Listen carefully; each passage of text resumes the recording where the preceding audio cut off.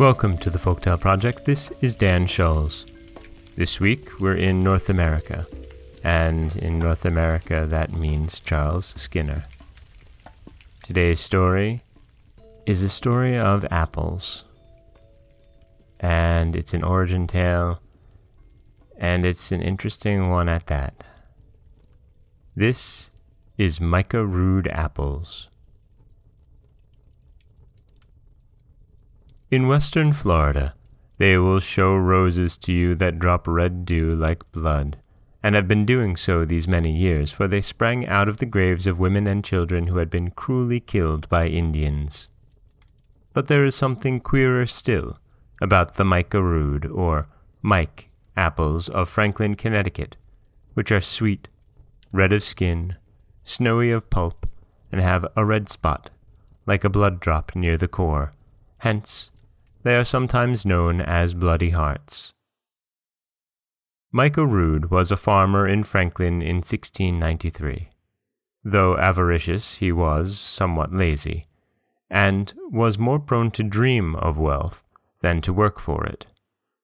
But people whispered that he did some hard and sharp work on the night after the peddler came to town, the slender man with a pack filled with jewelry and knickknacks, because on the morning after that visit the peddler was found beneath an apple tree on Rood Farm, with his pack rifled and his skull split open.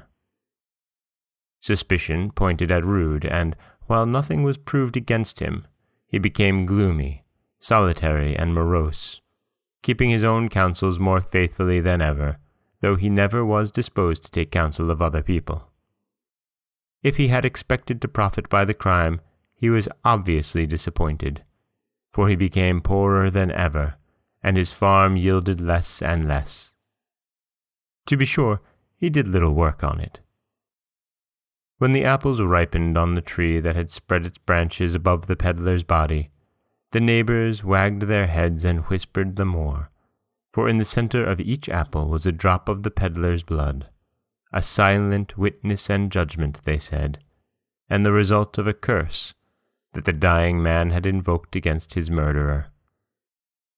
Micah Rood died soon after, without saying anything that his fellow villagers might be waiting to hear, but his tree is still alive, and its strange fruit has been grafted on hundreds of orchards.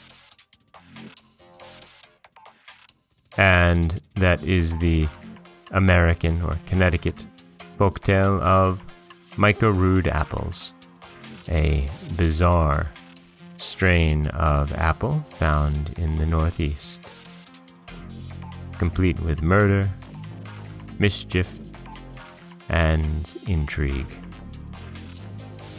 This is Dan Scholes for the Folktale Project.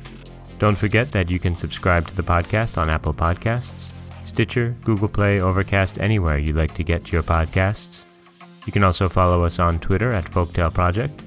You can find us on Auto Radio, TuneIn Radio, iHeartRadio, Spotify, anywhere that you like to listen. And you can always head over to folktaleproject.com, where you'll find a new story waiting for you every Monday, Wednesday, and Friday. Thank you so much for listening.